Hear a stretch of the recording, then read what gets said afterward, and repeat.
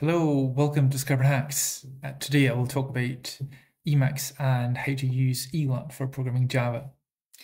So for many years now, I've been using LSP mode to program in Java in Emacs, and it's great. LSP is awesome. But I've been really curious to find out how to use Eglot. How good is Eglot these days for programming Java in Emacs? And the pull, of course, is that Eglot comes out of the box with Emacs. And it's supposed to be a lot easier to get going. You just, well, don't do anything, or you must install the language server itself. But apart from that, you don't need anything in Emacs. That's the theory. There are a couple of things I need to work in Emacs. One is to run JUnit tests. I need Lombok and other annotation processors to work, and I need a decompiler. So the first thing with starting out with Eglot was it's extremely chatty. It writes a lot of output, and it's not really that interesting. So one variable to set immediately is Eglot for progress to nil. That will make it a lot more comfortable. So Lombok and other Java agents, and I'll show you what it is. So typically in Java, you will have a model. Let's say if we have coffee.java, and coffee has a name, right? The name, the kind of coffee. And you want, typically you will have constructor to set the name. You will have a get name method to retrieve it. You will have a hash code, equals, toString, all these regular methods. And Lombok allows you to have an annotation style where you say data that's typically get setter and stuff and equals and all of that. And then you have a builder, so you can use a builder pattern rather than a constructor to create and create your objects. And the only problem with this is that Emacs doesn't think it's a good idea. It marks it with a red underline, and it says the method doesn't exist. This, of course, is that you need to add an annotation processor to the compiler plugin in Maven for this to work. Oh yeah, by the way, while we're here, you can see some other nice things. It underlines that this method doesn't exist either, and we can use code completion. So here I can say create method. I could actually just have it enter because that was the default action, and then it creates the method for you. That's really nice. Well, so back to the annotation processor. There are a couple of ways to get this working. I find the best, easiest way is to use .nrc files. So these are files where you set variables just like in bash RC. And there is one called Java Tools options. And this is a really old variable that the JVM supports, and it allows you to set variables I should say options to the JVM command line. So here I need an agent. So a lot of magic stuff in the Java world are handled with agents, so including annotation processors. So here's Lombok. And to figure out the actual jar file, I used Maven itself. So I have Maven for this project, and so I use Maven dependency list to get a flat list of all the libraries used, and then grep for Lombok, and then a bit of all called cut, translate, set, and then eventually we get the file name dash version, the artifact ID, and then dash version, and then .jar.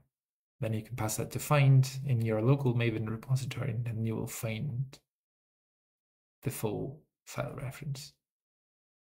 Of course, this works because I have used Lombok in the project before, and I've done Maven compile, and then it downloads it because it's in the dependency block in the my.pom file. Well, this is all standard Maven stuff, but anyway, to get this working in Emacs, so put this into the .nrc file. Then I need this command line tool called dir-env. And then there's a Emacs package called envrc. And I enable it globally because I really like it and I want it everywhere. I used it in the past for Python projects. And it turns out it's useful for all kinds of things, including Java projects. So there you go. So once you've set that up, then you need to load it. So I do env-rc reload. And now Emacs says it's green, it has loaded this variable. And there's also an allow command that you need to run the first time. This is all in the dir env documentation.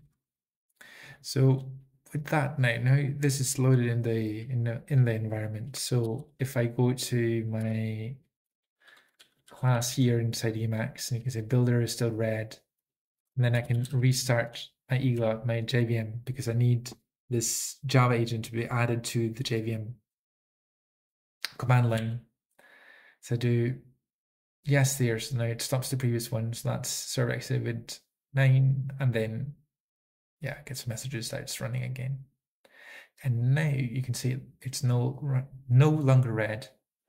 And it really it even inlines the name variable here. And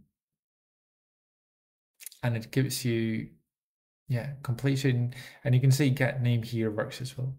And if I do jump to it, it jumps to the field declaration itself. So Emacs understands there is no actual get name method, but there is a field, and because of the annotation processor, the place to jump to is this line here, line 9.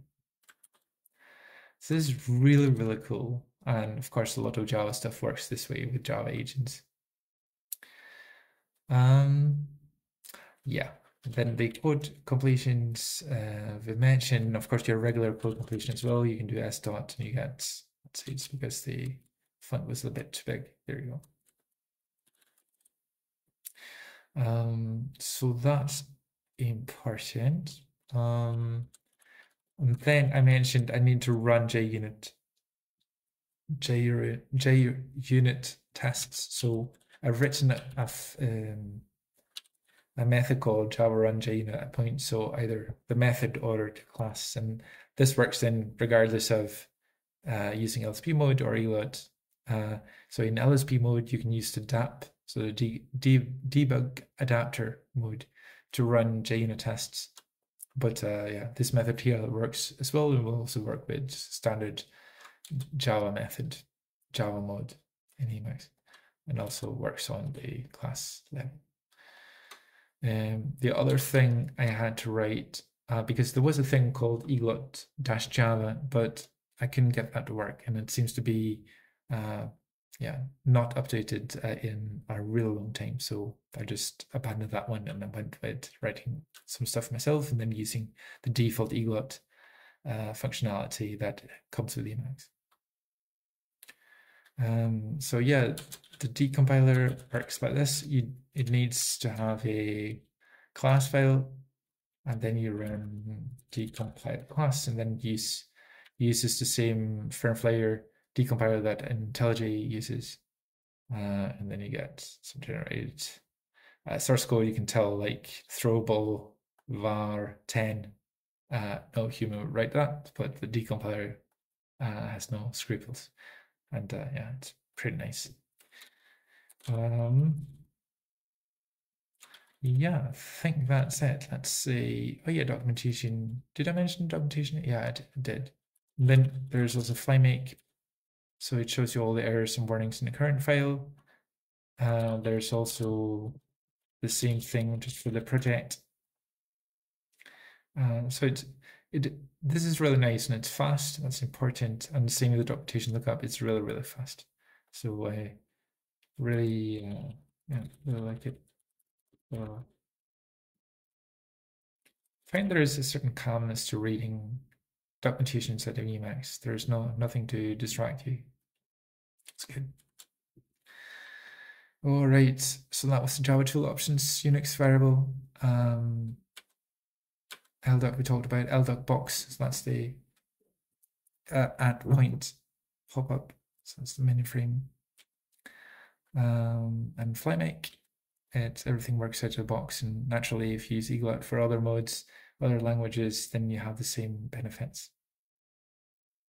Yeah, it's still behind LSP mode. You can notice when LSP, there are so many things that just works out of the box without doing anything, and the way the decompiler for instance, works out, that it finds the jar file of the third-party library and then it decompiles the class file inside of there and stuff. It's really neat. But Eglot is a good second, and that it comes from Emacs is a big plus. So have a lot of fun with it.